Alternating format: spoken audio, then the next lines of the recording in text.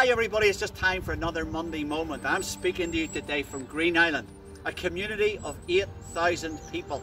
And I'm outside the building for Greenisland Baptist Church, which is one of the churches of our association. This place is burnt into my heart because it was away back in the summer of 1996, 25 years ago, when a group of us got together to meet and pray over this community. The Lord led us to a church plant. And on the first Sunday in October 1996, we met for the very first time. A few months after that, by God's grace, we constituted Greenisland Baptist Church, just 7 foundation members. A few years after that, we were able to buy a building that sat on this site. It was the old health centre, and it was a place that people came to for medical provision. We renovated that building. People started to come for spiritual help.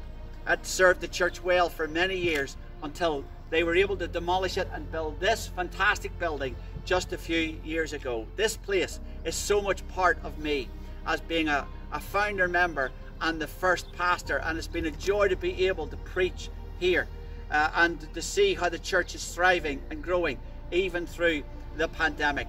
Greenisland Baptist is one of over 50 churches that were established and planted by churches from the association or by Baptist missions in the last 5 decades. That's a good news story to tell other people.